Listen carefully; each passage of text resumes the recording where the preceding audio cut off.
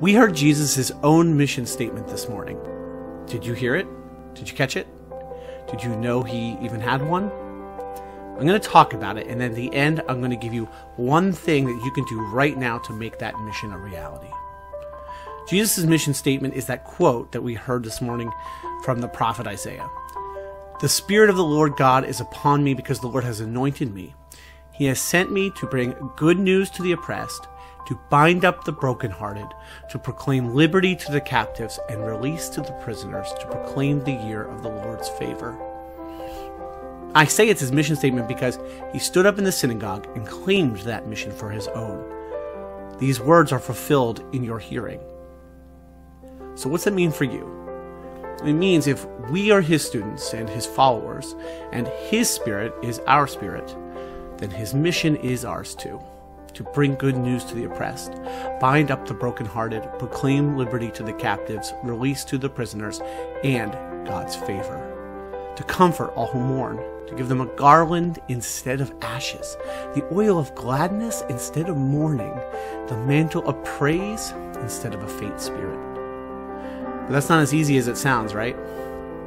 If you're anything like me, you're wondering, how do we wear a mantle of praise when our spirits are indeed so faint, when there's so much pain and mourning and loss right now? And how do we spread to others this message of good news in our daily lives, God's favor and gladness and praise during a time like this time, like right now? Won't that sound disingenuous? The true answer to that is that joy is never disingenuous, and the joy of Jesus is a fire that burns even in our darkest night. Let's talk for a moment about what joy actually is. Henri Nouwen described joy as the experience of knowing that you are unconditionally loved and that nothing, sickness, failure, emotional distress, oppression, war, or even death can take that love away. The world's promising bad news. Did you hear it? Sickness, failure, emotional distress, oppression, war, death. Why don't those things matter? They do, but the even deeper truth is that you are unconditionally loved by the God who created all things, and that God has you. God has you. You are his, and none of those things can separate you from that love. That's why you can endure all of those things, because in them you can have joy. Or as the Tizé song puts it, in our darkest night, God kindles a fire that never dies away. Joy is knowing God's unconditional love at the intersection of our longing for that love to be fulfilled at last and to receive the God that we long for. This longing in us is good news because it shows us that we were meant to live, created to live for so much more than this moment now and how things are. We're meant to live for so much more than the solutions to our darkness and suffering and pain that the world offers to us. We were meant to live for nothing short of pure love, pure goodness, pure beauty.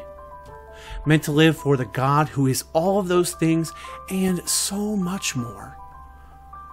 Don't get me wrong, there is so much to do out there right now, so much to this mission of Jesus that we're called to go on with him. For Isaiah, it was building up the ancient ruins, raise up the former devastations, repairing the ruined cities. You might not have physical ruins to build up, but I know God is calling you to raise up devastations.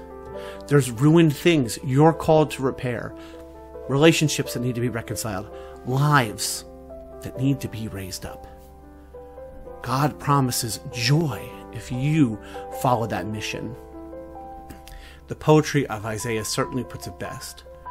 I will greatly rejoice in the Lord. My whole being shall exult in my God, for he has clothed me with the garments of salvation. He has covered me with the robe of righteousness. As a bridegroom decks himself with a garland, and as a bride adorns herself with her jewels. For as the earth brings forth its shoots, and as a garden causes what is sown in it to spring up, so the Lord God will cause righteousness and praise to spring up before all the nations. That's what God is doing in us too. In you, causing right relationships, reconciliation, and praise to spring up so the whole world can see. That's remarkable. And you are remarkable because you have been called on by God to live that mission. You are remarkable. So here's the one thing that I promise that you can do right now to fulfill Jesus' mission.